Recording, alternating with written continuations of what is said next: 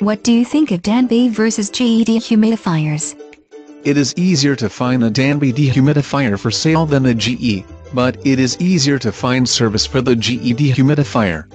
Danby is supposed to be a top-of-the-line European brand.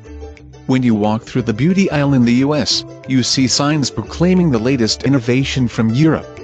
When you go to Europe, you see advertisements shouting new from America. So a Euro grey humidifier is not worth the cost. Danby and GE are cost competitive, but you're more likely to find a GE model on sale. Danby dehumidifiers have a direct drain option.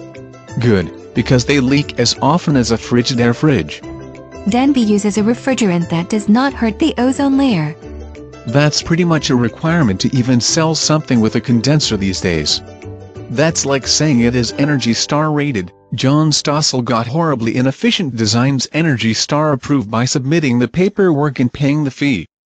Danby has an auto restart that causes it to start on its own, sometimes, even though the condenser is not running.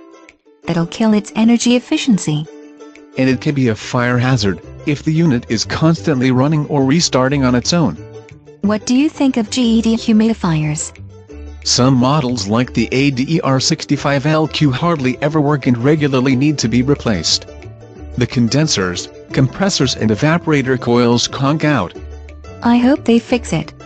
GE's default solution to a bad dehumidifier is to offer you a voucher to buy a new one. However, if you buy the same model, you could get 3 or 4 lemons in a row.